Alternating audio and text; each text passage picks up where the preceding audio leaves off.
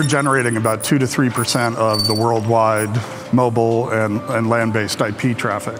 We've got all of our source code, all of our models, all of our animations, all of the assets are all being run on top of Linux. We love the performance, we love the reliability and robustness of it. I love the Steam announcements. That's an opportunity to maybe really help the desktop. This February this year, we shipped a Steam client for Linux. And as much as anything, that was a signal to our development partners that we really were serious about this Linux thing that we were talking with them about. And now, today, we have 198 games that we're running on Linux.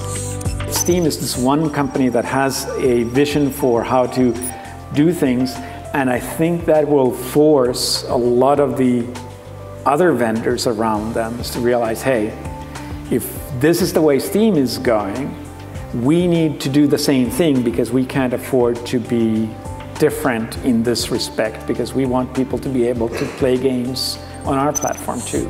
We've seen tremendous evolution and innovation in the open space. We think that that process is going to continue, and we think that we need to be knocking down as many barriers and reducing friction, not going in the other direction. What we became convinced of is that Linux really is the future of gaming.